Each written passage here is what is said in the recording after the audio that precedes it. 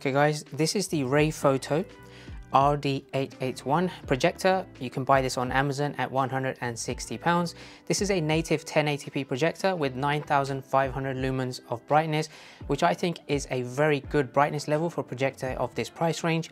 It has 4K upscaling support, and this can project up to 300 inches as its max projection. This also has 2D keystone projection as well. It's not quite as good as the ones that have 4D keystone, but nonetheless, it's going to be really good to test this out to see the capabilities of it. And in terms of the quality as well, it also has 10,000:1 contrast ratio, which I think is great. Inside the box, you get this very nice backpack. I say backpack because it does have straps there at the end as well, so you can carry this with you, making it a little bit more portable than larger projectors. Inside here, let's go ahead and see what we have. So just on the back pocket there, you have yourself the user manual and some cleaning kit for the projector.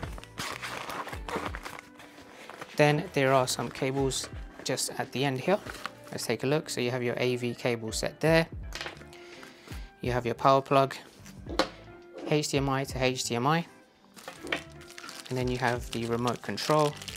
Just to quickly showcase this to you guys. There we go, pretty standard remote control that controls all of the main functions that you'd expect, and it does take two AAA batteries, which are not supplied in the box.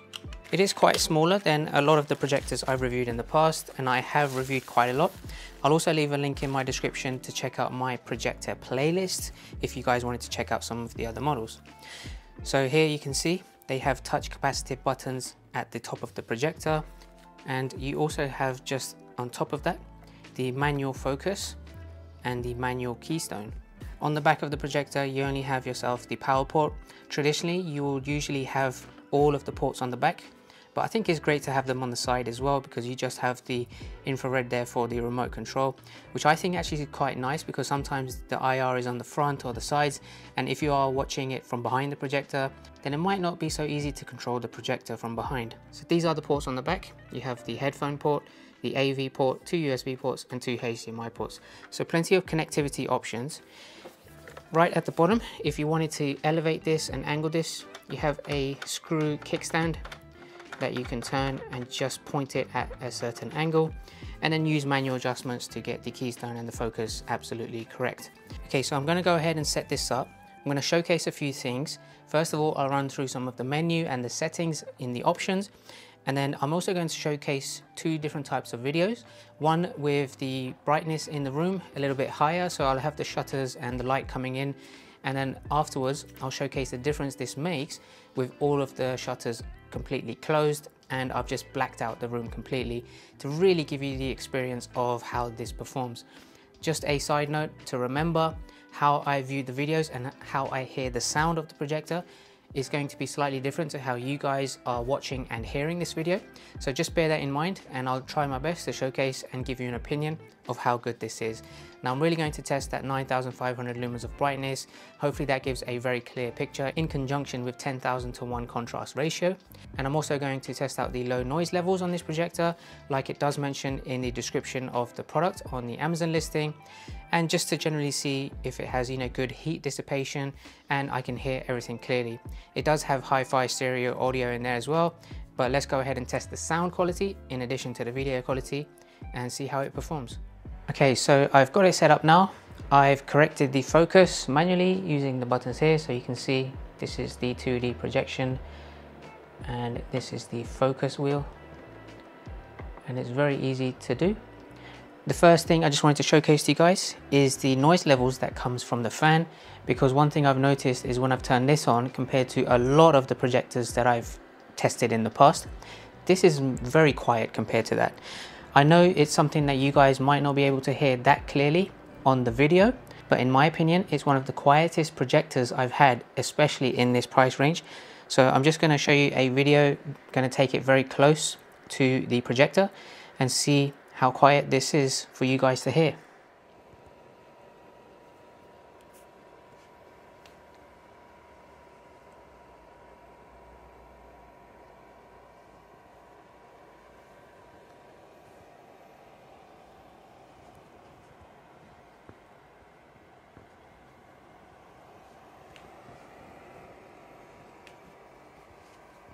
So hopefully you guys try to hear that as clearly as you can. If you do have some headphones, then that would be the best way to watch this video and to listen to some of the sound tests.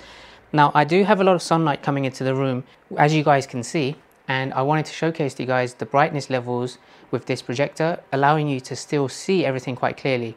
Just going to quickly run through the menu here. So the first option here is multimedia. This is for USB, so when you go into that, you can select movie, music, photos, or text, so like documents, for example. And I'm using the remote, by the way. It is pretty responsive, and I really like using this. This also allows you to cast your iPhone and Android phones using iOS Cast and Mirrorcast, which I think is a great option. This gives you instructions on how you can very easily do that.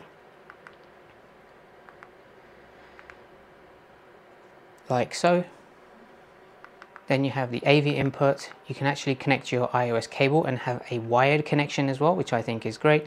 And then there's your 2 HDMI ports. Just a quick run through the settings. So you can configure your Wi-Fi.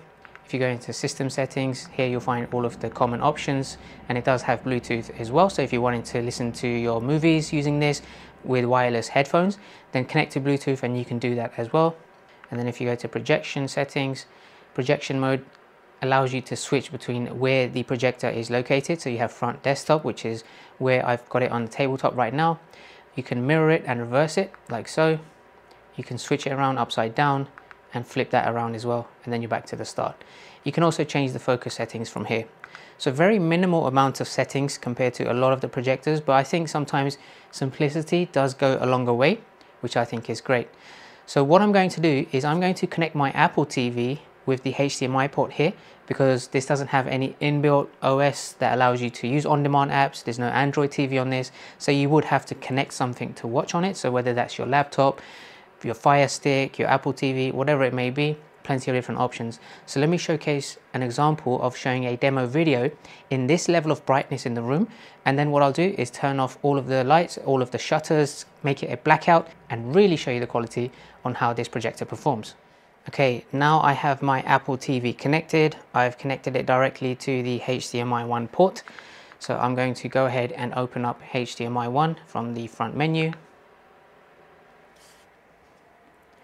And now this is my Apple TV. So let me showcase a demo video. I'll just pop over to YouTube. Okay, you can see it's still quite clear. I can see a lot of the vibrant colors in this demo video. And there's some music playing in the background, so I also wanted to showcase the audio as well, but I'm going to focus on that with the next demo video that I'm going to show you. But just for reference, while this is playing, I'm going to turn off all of the shutters and make it pitch black to really showcase how clear this video is.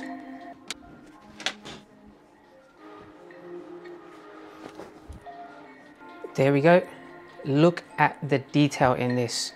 I know it doesn't do justice in the video and how you guys are watching it, whether that's on your phone, your laptop, or your TV, but this is very sharp and very clear.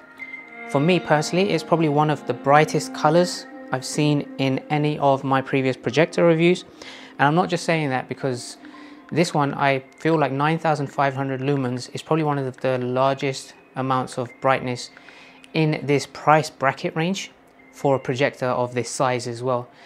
And as you can see, you know, it's doing an excellent job displaying all of the colors. I feel like I'm gonna really enjoy watching my movies in this, and even in a lot of the darker scenes, it would be quite clear. So the next video will have a lot of darker scenes, and it will have some vibrant colors, and it will have some really good audio as well. So I'm gonna give you like the whole demo in one. So let's switch over to that and really showcase how it sounds, and I will put the volume up. I'll stand very close to the projector so you guys can hear the audio and showcase to you guys how that performs.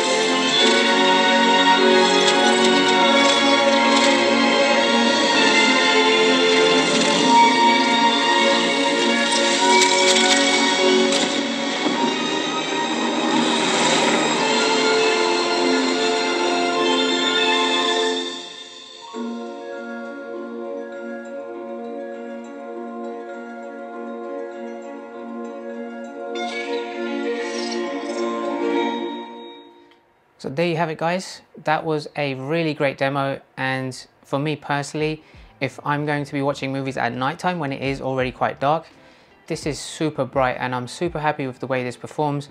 Even this little demo video I'm showing you now, it feels so clear because this is a 4K video that I'm just playing off of YouTube, and I feel like this has upscaled it a little bit from 1080p because it is ultra detailed, it's super sharp, the colors are vibrant, and I feel like this will be great for pretty much anyone that wants to connect their own HDMI source to a projector and really enjoy their TV shows and movies like I do. So take a look at the description below. Hopefully this helped you guys decide if this is a very good buy to have. The link for the Amazon listing is down in the description. As always, make sure to like this video, make sure to subscribe. I've got new videos out every week and I'll be reviewing plenty of other projectors in the near future. Check out my projector playlist as well, which I'll put down below, and I will catch you guys at the next one. Take care.